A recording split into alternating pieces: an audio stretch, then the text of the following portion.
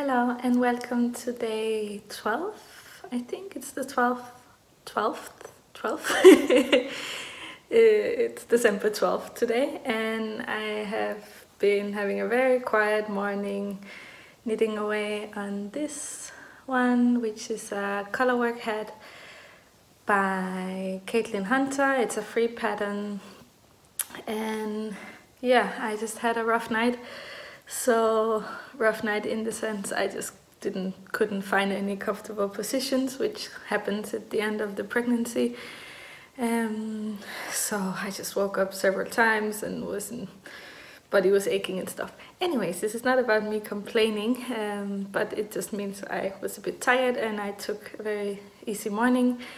So I've been knitting away on this one, and I realized I started making a few mistakes, so it's probably time to stop. I just wanted to show you. I just shared it on Instagram, and I think it is so beautiful. I'm knitting it up in this yarn, which I got at EYF. I think I showed it in one of my first Vlogmas episodes. I was trying to do a colorwork mitt using this yarn, or mitten, but I didn't really like how it was knitting up for that. So I changed to another yarn, but I really wanted to make something with it, and I had it wound up in balls, so they were ready to go. This is used wool Sith, and this one is the natural colorway, or one of their natural colorways, and this one has been hand dyed by Old Maiden Aunt.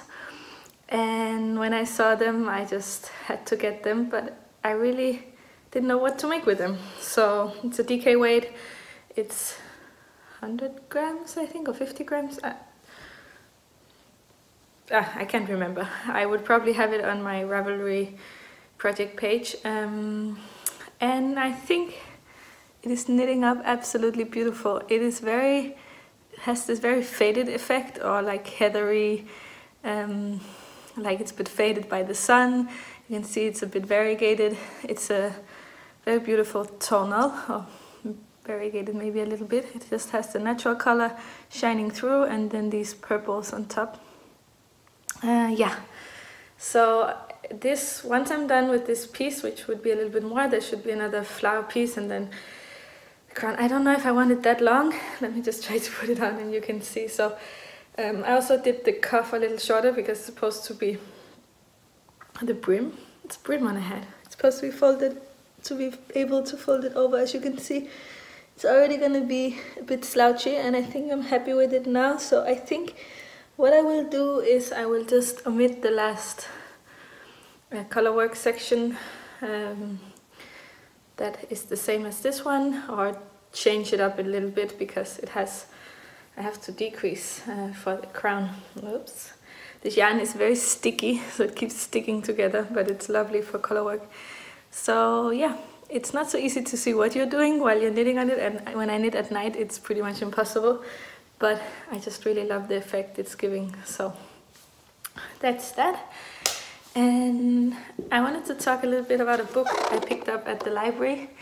This one I've been, I think I have shown it before, like a long time ago on my Insta stories, but I just picked it up again. And I really wanted to show you a little bit of this book because it's a book it's called Fairy's Knitting Book. I think that would be the title in English. I actually don't know, but it's just absolutely beautiful. It's written by, let me see, Siv Divik. And most of the only thing I dislike about this one is most of the patterns are from sandness yarn, and it's not that I have a big problem with sandness, but there's a lot of alpaca and stuff that I wouldn't use, and I thought it would have been more interesting to have it made with Faroese yarn like Sneldan or City, or what other brands do we have? I'm sure I'm forgetting some, but it would have been interesting to see a little more. Yeah, Faroese yarn, but the pictures are absolutely beautiful from the Faroe Islands, or Isles, Faroe Isles. There's a lot of shearing pictures. It's just a very beautiful book, and they're using a lot of the, let me see if I can show you a little bit like this, traditional patterns and talking about the traditional colorwork style. So I just love these pictures. They're so cool. So it's a very pretty book just to look through, but there's also some really nice, more sheep everywhere, some really nice patterns in here.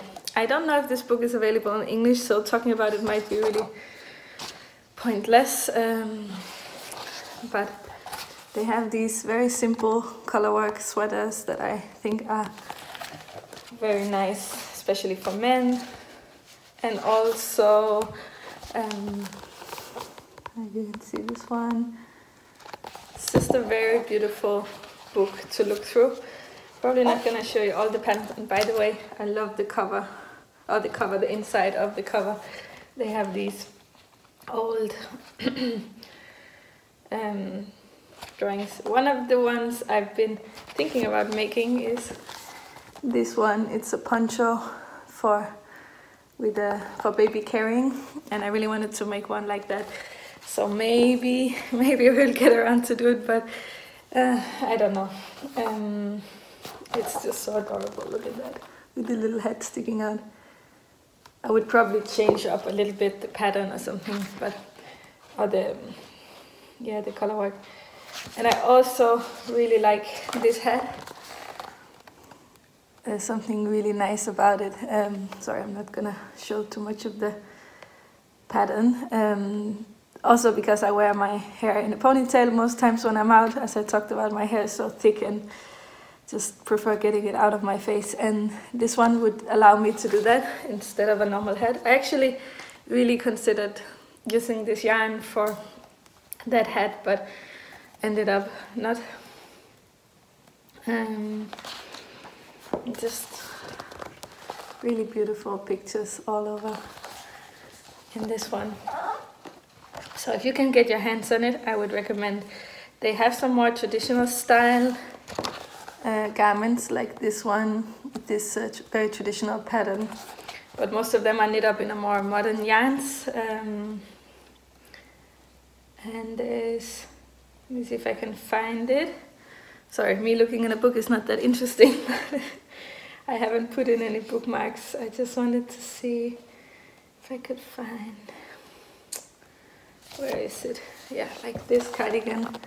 I think it's absolutely beautiful too, like very cozy and warm. I would probably pick some little bit different colors, but I think the colors are nice. It's just for me. I would probably opt for something else. Yeah, here you can see it again. This one. Very nice. It's called the Malina cardigan. So yes, it's just a very beautiful book. And there are also some children's patterns in here, I think, if I remember correctly. Oh, this one also very pretty. Look at this one. I wouldn't make half of them. That's also why I haven't bought the book, and I'm just love getting it from the library and looking through it. But yeah, I don't have much else to say, by the way. This picture I didn't show in the beginning, but isn't that cool? So I just wanted to mention this book because I think, did I just get lipstick on it? This is what happens when I try to put lipstick on, because I just was tired of seeing my really sleepy face on these Vlogmases, so I put a tiny bit of lipstick on and I managed to smear it all over. Yeah, but I just wanted to talk about this. I have no reason to talk about it other than I just think it's a beautiful book. So I will go up and work on getting the pattern set up completely. I need to make some pictures, but I think that would be tomorrow. I just didn't feel like it today. So I will work on the patterns, get them ready, and there will be 2 patterns out this week, so I'm quite busy with that. And maybe tomorrow there will be something exciting happening. It depends how much I can get done today. So in case I manage to do what I'm planning to do, I will have a little exciting trip tomorrow planned, so we'll see. Bye.